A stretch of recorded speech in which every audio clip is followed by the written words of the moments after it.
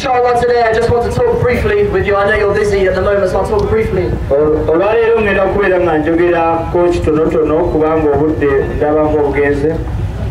why Allah subhanahu wa ta'ala and how we know that Allah subhanahu wa ta'ala has sent the Qur'an al-Kareem as the final message for us.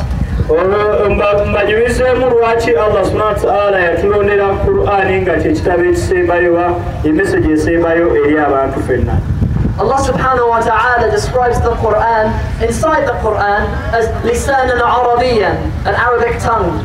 Katonda ayogera ku Qur'an oba ajogerako ng'agamba nti eri mu lulimi luwalabu olutegerekeka nga lwakuyamba abantu bonna okugitegeera. Allah subhanahu wa ta'ala has dignified human beings above that of animals by describing the Qur'an as a tongue, because human beings are the only part of khalq, are the only part of creation that communicate with our tongues. Animals communicate from where? Their throat. Katonda abeera ng'asukkulumya omuntu olw'okubeera nti omuntu yekka bisolo byonna yasobola okwogera ng'akozesa olulimi, naye ate mwana wattu ensolo zo zoogeraganya nga zikozesa amadookoli gaazo. Many prophets alayhim salatu wassalam came before Rasulullah sallallahu alayhi wa sallam, and all of them had specific miracles for their own times. Musa alayhi salam came at a time when magic was very prominent, so he had better magic tricks from Allah subhanahu wa ta'ala. Bannabbi bangi nnyo abajja ku mwaliiro gw'ensi eno bajja mu biseera eby'enjawulo, era bonna bonna Katonda abawa ebyamagero eby'enjawulo nga bw'olaba Nabbi Musa nti yajja mu kiseera ng'eddogo lingi nnyo ky'olaba Musa yajja ng'alina amaanyi mangi nnyo agasobola okuzikiza eddogo ly'abalogo abaaliwo ekiseera ekyo. And Isa alayhi salam, the messenger before Rasulullah sallallahu alayhi wa sallam, came in a time when the Jews thought they were very good at medicine. This was a time when medicine was the way people had prestige in society. So Isa alayhi salam was given from Allah subhanahu wa ta'ala better miracles in the field of medicine.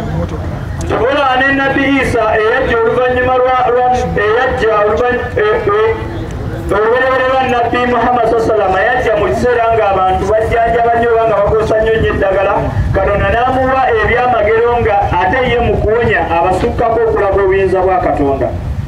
And finally, when Muhammad sallallahu alayhi wa sallam came, he came in a time when the Arabs were very literate. Their status in society was from poetry.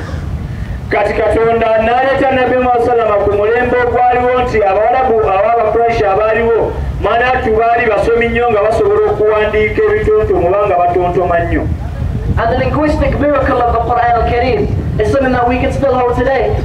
Can we still hold today the way Musa alayhi salam turned his staff into a snake?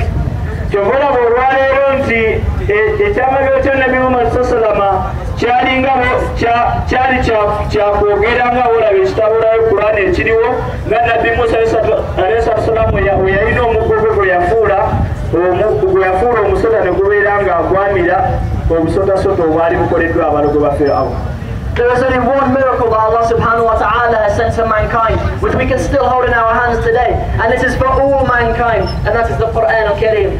Naye olwaleero ekyamagero ekisigaddewo mu nsi yonna tekikyalabika paka na kati, ekyo Allah kye yawa abantu bonna bonna mwanatu ye Qur'an, era nga bannabbi bonna bonna yadde bakola ebyamagero, naye ekyamagero ekyasigalawo ne gye buli eno paka na kati paka emisomo ebikomekkerera mwanatu ye Qur'an gy'osobola okukwata mu ngalo olwaleero.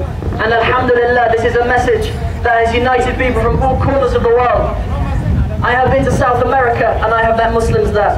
I have been to Russia and I have met Muslims there. I have come here, alhamdulillah, to your beautiful country Uganda, and I have seen so many Muslims here, alhamdulillah. Agamba nti atambudde ensi nnyingi nnyo, yagendako mu South America eri Brazil awali World Cup, n'agendako e Russia, n'ajjako mu Africa n'asanga abasiraamu, n'era bonna bonna abasanze nga balina ekyamagero kya Nabbi Muhammad nga ye Qur'an. And I am from a very, very small village in England near the sea.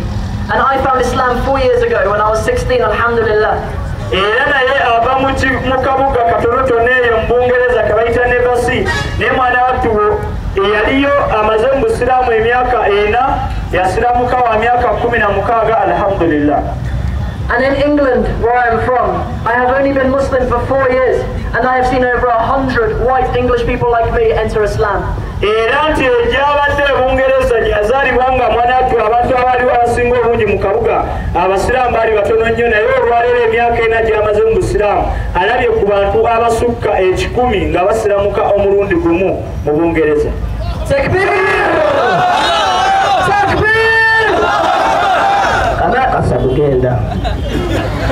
And may Allah guide all the people of Europe. Ameen.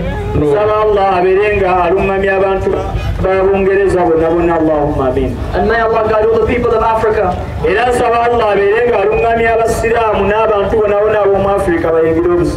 And may Allah guide everybody of this world. Ameen ya Rabbil Alameen.